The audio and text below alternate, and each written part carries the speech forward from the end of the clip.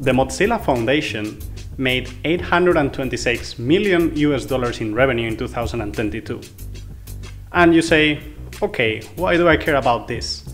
Well, the Mozilla Foundation is the owner of Firefox. It's one of the most common web browsers, but there's something interesting about it. It's free. So how did the Mozilla Foundation make $826 million in revenue out of something that's free, like Firefox, a web browser? Well, this is because they make a lot of money from royalties.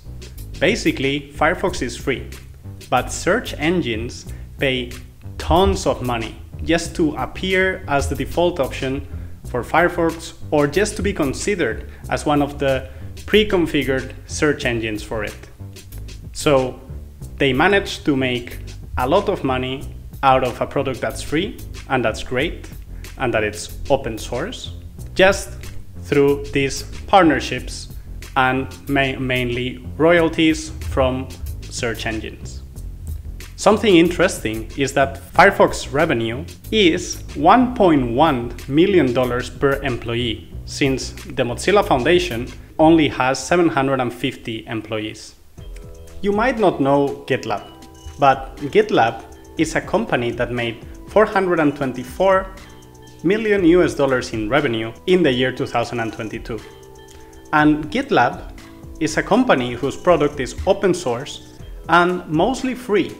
So GitLab is basically something like GitHub. If you don't know, GitHub is a website to store code and to work in a collaborative way where most of the software projects are hosted. GitLab is a similar tool, but with the difference that you can self-host it. That means that you cannot run your own instance of GitHub, but you can run your own GitLab instance. And you can do this for free. So how did they manage to make $424 million in revenue? Well, this is because they have an open core business model. An open core business model is one where the main product, the core of the product, is open source and free. That means the main part of GitLab, the core of GitLab, can be downloaded and used by anyone for free. But you then pay additionally for extra features. So if you want to have the newest features or if you want to have some advanced configuration options, then GitLab will require a subscription, and that's how they make money. This subscription will be charged even if you self-host your GitLab instance. In return, they give you all of the features, the latest ones and the most advanced ones, and support. In case you have any trouble, you can count with GitLab to help you out. Thanks to its business model, a lot of companies donate and contribute to GitLab. Because it's open source, companies and individuals can notify whenever there's a bug, and they can also propose enhancements or bug fixes through merge request. So basically, when someone fixes the code for you and sends you the result. So GitLab has a huge competitive advantage because it can benefit from the community, and it also gives back to it because it offers its core functionality as free open source. Additionally to the open core model, so where the main part is open source and free and you pay for add-ons or advanced features, GitLab offers service as a service. So if you don't want to self-host your own GitLab instance, you can hire it through their website. This is another way they earn money. This is how GitLab made $424 million revenue in 2022. Have you ever used GitLab? If you have, you might have noticed that the features are much more advanced than GitHub. But unfortunately, it's not used that much. Should we move there? What are your opinions? Surprisingly, open source software is not always free. Open source software doesn't necessarily mean free software. It's free as in freedom, but it could have a cost. Nevertheless, most of the time, open source software happens to be free. But the freedom that we talk about when we talk about open software is the freedom to use it, analyze it, modify it, and redistribute it. So whenever you get a copy of an open source software, That means you are free to use it. You are free to investigate the source code and learn how it works.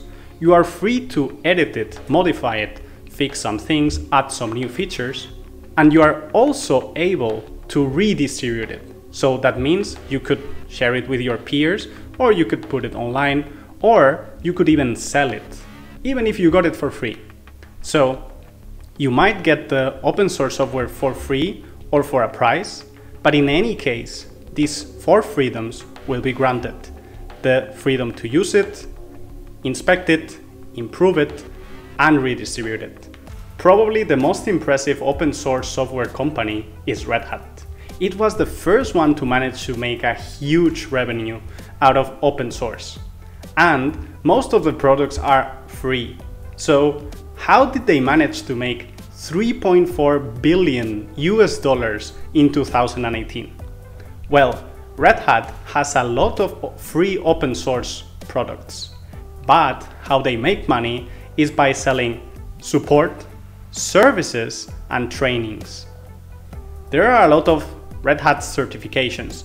There are a lot of companies that hire Red Hat for their support because they know if they run into any trouble with their software, they will have the best documentation and also the best engineers from Red Hat to help them out.